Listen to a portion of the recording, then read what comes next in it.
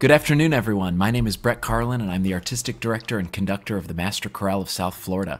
Welcome, and thanks so much for being a part of this afternoon's live stream. This afternoon is all about Franz Joseph Haydn's masterwork, The Creation, which is a musical setting of the Old Testament story in Genesis when God created the world in 6 days and rested on the seventh. This work is one of the most performed pieces in all of the Western classical canon of music, and you're about to hear why.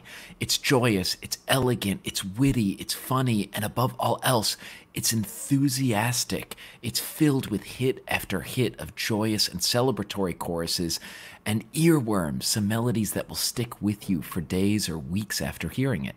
The work is structured in 3 parts that take us through the 6 days of creation and then, of course, the 7th day of rest.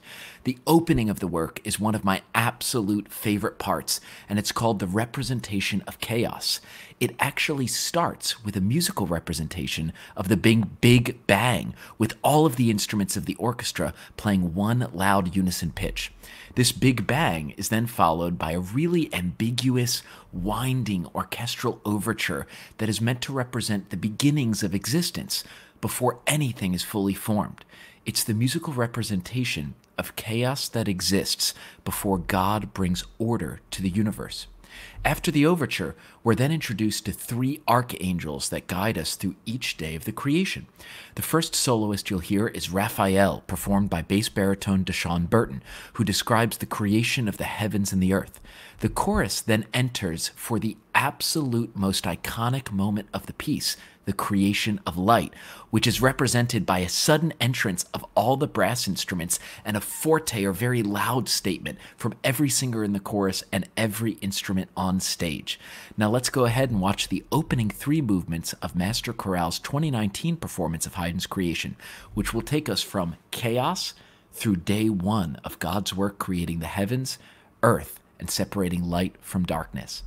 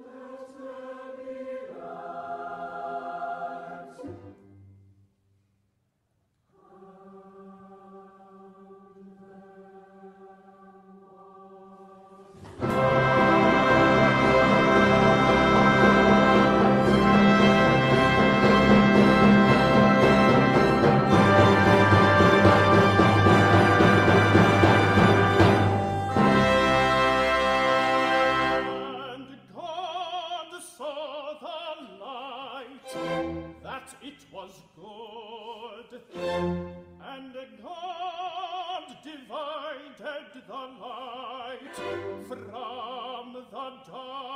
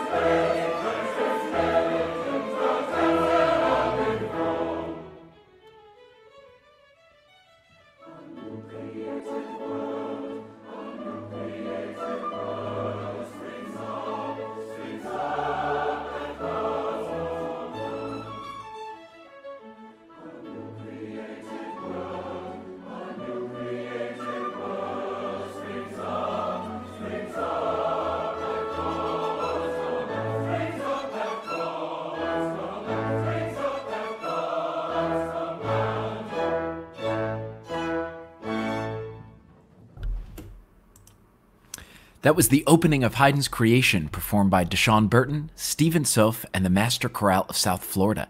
Next up for our Measure by Measure this afternoon are days 2 and 3 of creation. For day 2, God creates clouds, the atmosphere, and water. And then on the third day, God created land and plant life.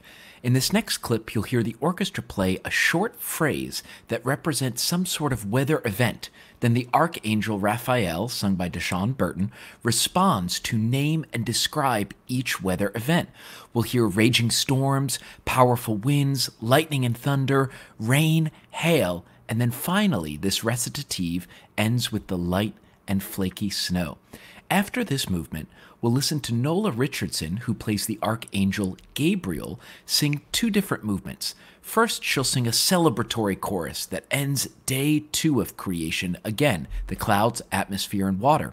Then we'll hear Nola sing the beginning of day 3, which sings about the creation of land, trees, flowers, and vegetation that bear fruit.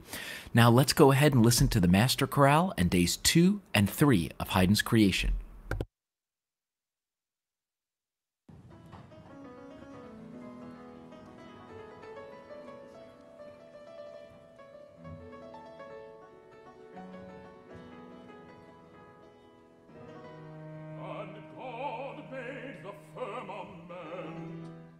Divided the waters which were under the firmament from the waters which were above the firmament.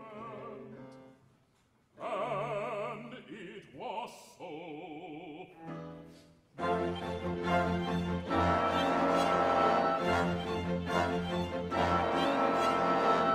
Outrageous storms now dreadful arose.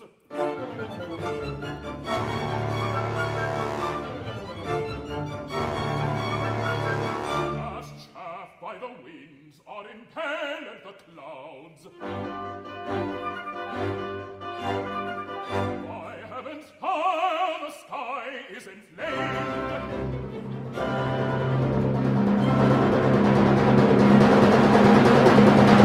And awful thunder rolled the thunders on high.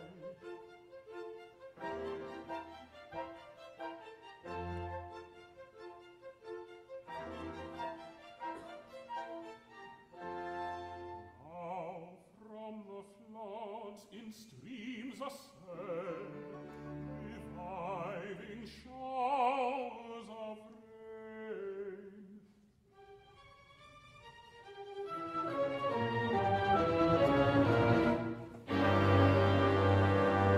A dreary, wasteful hail.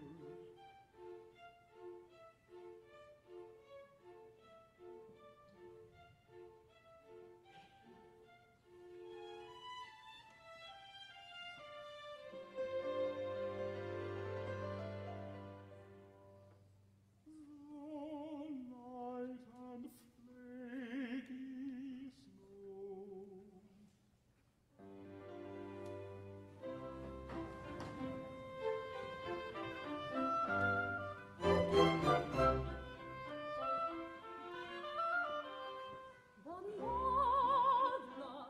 The marvelous work beholds amazing, the glorious hierarchy of heaven.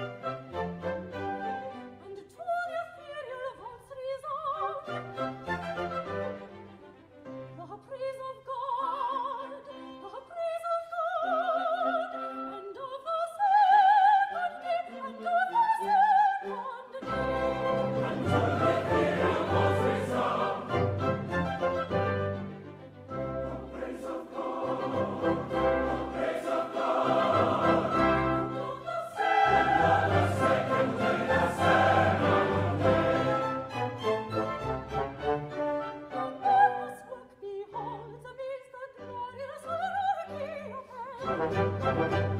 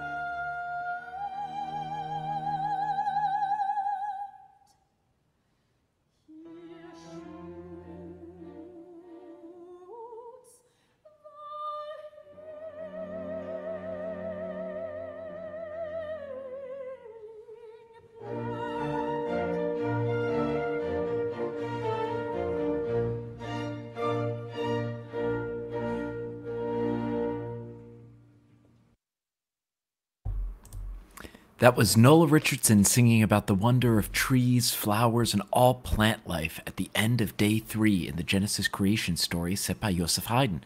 Our next set will cover Day 4, on which God creates the sun, moon, and stars, as well as Day 6, when God creates all animals that walk on land, including man, or Adam and Eve.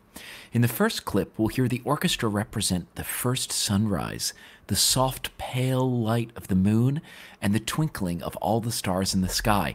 And if you listen really closely to the very opening of this next clip, you'll hear our forte pianist, Dylan Sauerwelt, improvise a recitative. He actually sneaks in Twinkle Twinkle Little Star as a little bit of a musical joke and a reference to the musical material that Stephen Soph sings, our archangel Uriel, as he describes the first sunrise, the pale moonlight, and then of course the twinkling of all the stars. This excerpt will then be followed by a solo in which the archangel Raphael describes the creation of all animals that walk on land. You'll hear the orchestra represent animal sounds of lions and tigers, stags and horses, cows and sheep, insects, and then finally the lowly and in long dimensions, worm. This set will end with a duet performed by Adam and Eve. Haydn actually sets the final section of the piece in the Garden of Eden, in which we hear Adam and Eve awake for the first time in this beautiful, slow duet. And we hear them being amazed at all of the creations around them, everything that they're experiencing for the first time. So here's the Master Chorale of South Florida with Stephen Soph, Deshaun Burton, and Nola Richardson.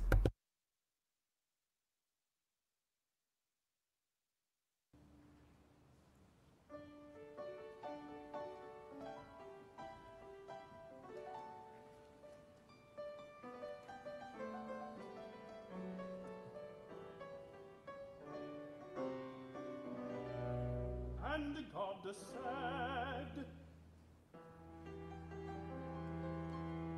let there be lights in the firmament of heaven to divide the day from the night, and to give light upon the earth. And let them be for signs, and for seasons, and for days, and for years. He made the stars also.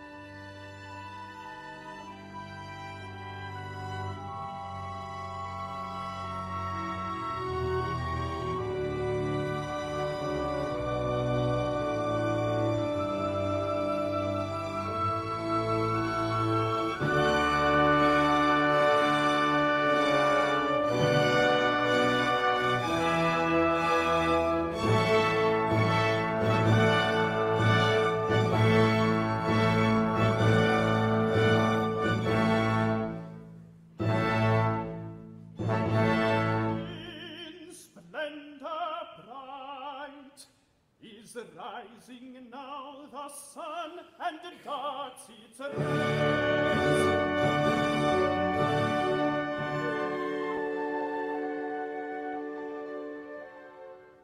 An amorous, joyful, happy spouse, a giant proud and glad, to run his measured course.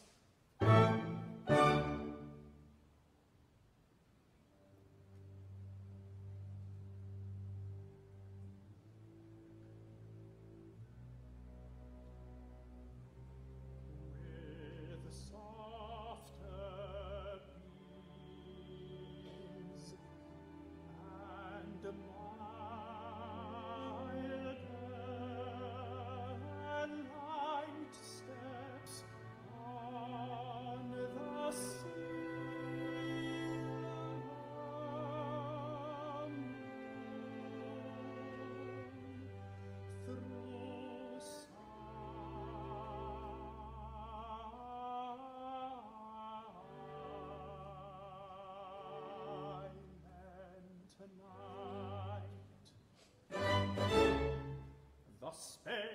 immense of the azure sky, in yonder source of radiant orbs adorns. And the sons of the god announced the fourth day in song divine, praising God's great might, saying, the heavens are telling the glory of God.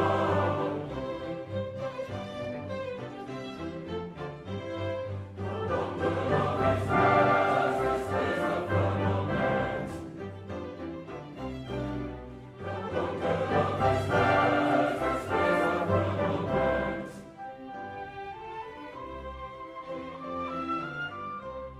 Today that is coming speaks it the day.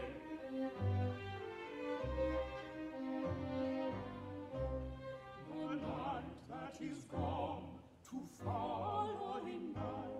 The night that is gone to follow in night. The telling the glory of God, the wonder of his words, of his wonders, of his ways, his ways of permanence.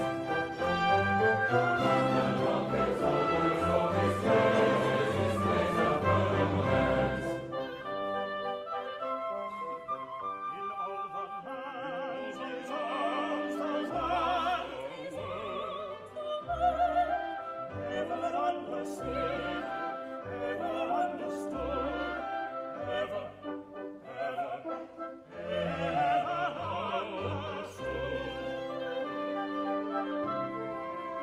In all the land his arms are wide,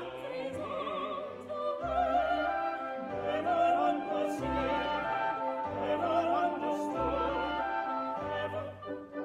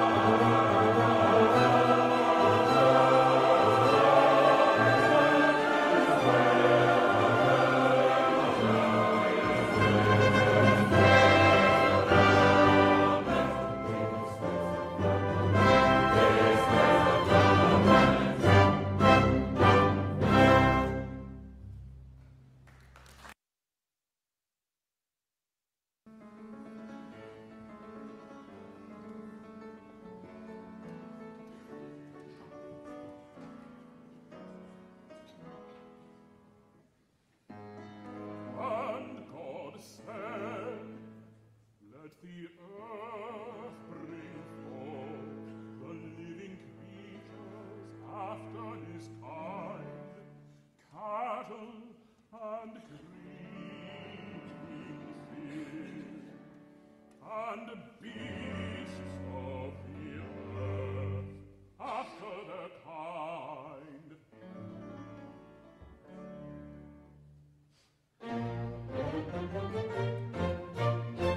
Straight opening her fertile womb, the earth obeyed the word and deed, creatures numberless, in perfect forms and fully grown.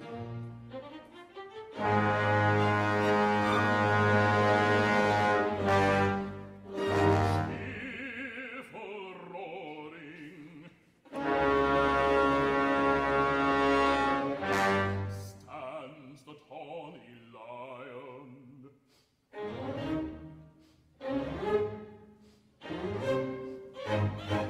In sun leaves the flexible tiger appears.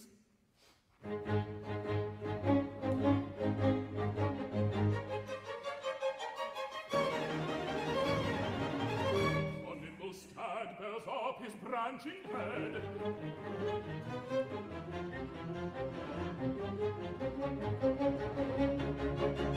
With flying mane and fiery look, impatient neighs the sprightly steed.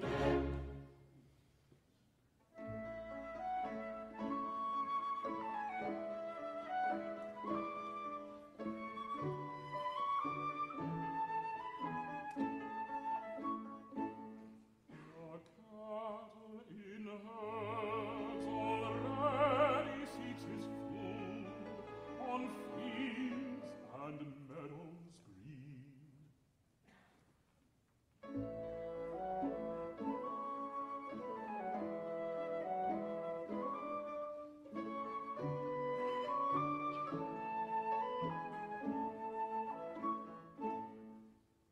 And all the ground as Platus spread the fleecy meek and bleating flock. On the sands in worlds arose the host of insects.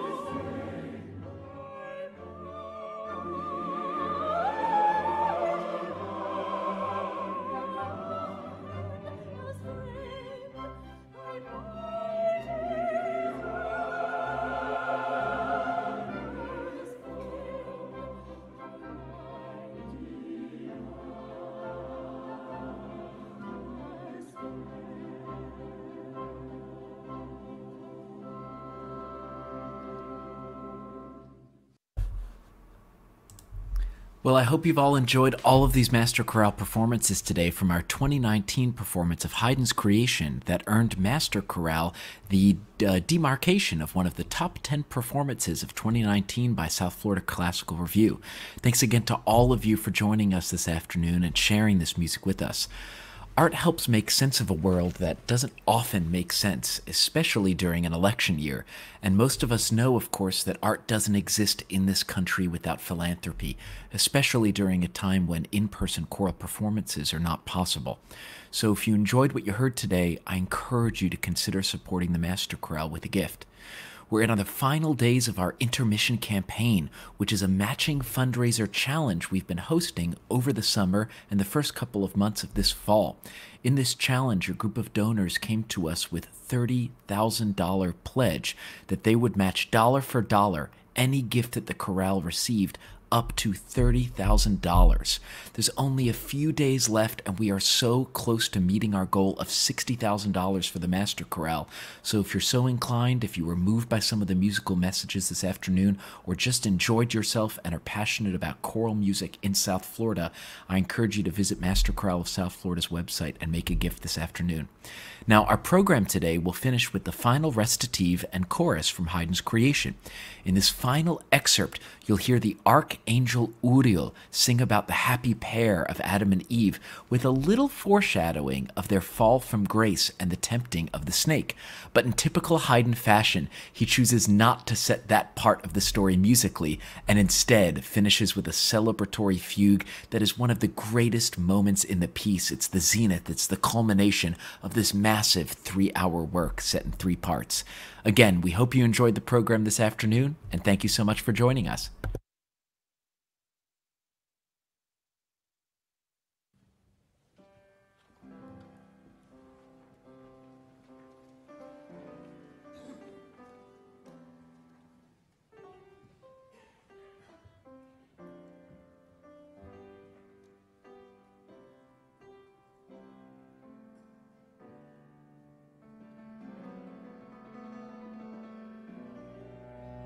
Oh, happy pair, and always happy yet, if not misled by false conceit, ye strive at more as granted is, and more to know as know ye should.